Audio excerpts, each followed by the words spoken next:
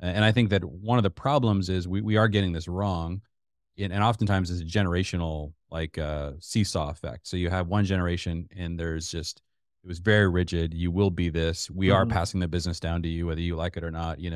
I mean, you will live here. You will have this many children. It's like just way too specific vision from some kind of the the patriarch of the family, and Hmm. then you have the complete abdication of the next generation, where it's like we're not going to give our kids anything. I'm going to cut you off at 18. Good luck, like with your life. And we're not going to get like there's no vision, there's no connection, there's no culture, there's no identity, and that's what I find so powerful about calling over identity, because I think there's elements of identity.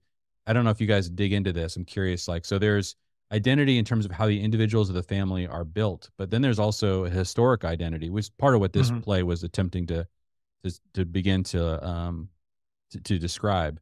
And within Jewish families, you see this so deep. Like a lot of where the identity comes from is that around the Shabbat table, you're hearing about, you know 10, 20, 30, 40, 50 generations of the Hmm. family Hmm. and stories and what we went through. And then, your great, great, great, great grandfather did this and grandmother did this and all this. And so it's just, you're a 12-year-old kid going just infused with all this identity that's coming from the past, which carries with it, values like Hmm. resilience, or like things that your family went through that are just, they're being basically installed into you through family storytelling. So yeah, how have you guys seen the impact of the past generation, especially because in this culture, many of us don't have any idea where we came from. I mean, we can't, That's right. it's just like, it's like a blank slate back there.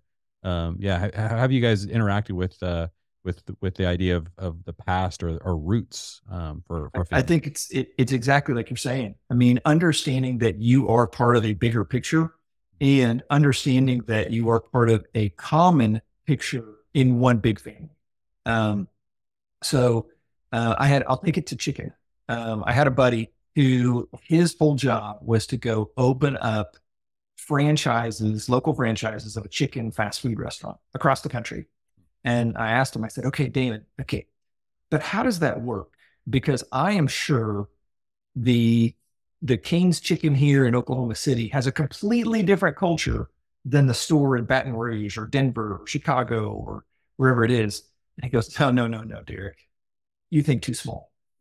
The Oklahoma City store has a different personality, but they all have this part of the same culture.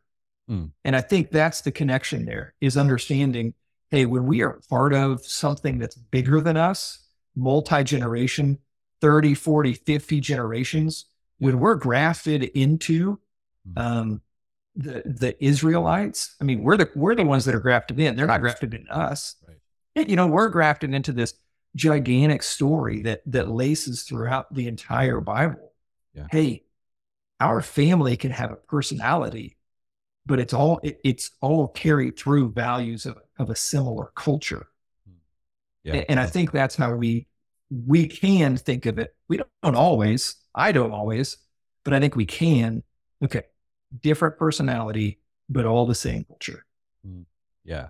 I think those differentiations are really important to explore. 'Cause I like that because, yeah, you're going to get, you don't want to reset culture every generation if possible. I mean, there are hard won lessons that a generation can win and know that it's not just going to die with them. I mean, Mm-hmm. what good is that? This is the reason why I think a lot of people become obsessed with sports or work or anything else besides the family, because it feels like things that are in the family don't last. Mm-hmm. But when you go to these multi-generational families and you see the amount of impact that these stories have, then you can say, oh, there is a way to transmit DNA, not just physical, but cultural, Mm-hmm. down the Mm-hmm. generations. And I think one of the things we've discovered is if you encode those into specific rhythms, they have a much higher degree of likelihood to continue multi generationally. Fortunately, now that we've lived as a human species for long enough, you can look at the cultures where this is happening, and it is. I don't know of a better example than the Jewish culture with some of the actual rhythms, and you see God Himself installing that DNA all the way back in the Old Testament, saying, Mm-hmm. celebrate this Passover, and when you celebrate it, and your son asks, why do we do this and this and this? Tell him this and this and this. He's like giving them direct, this is how you pass on DNA. You create these rhythms, you repeat them on some kind of regular weekly or annual basis. And initiates a conversation with the next generation. And then as you have that conversation, these cultural values get passed on and get imbibed by that generation. So that process is, I think, really important.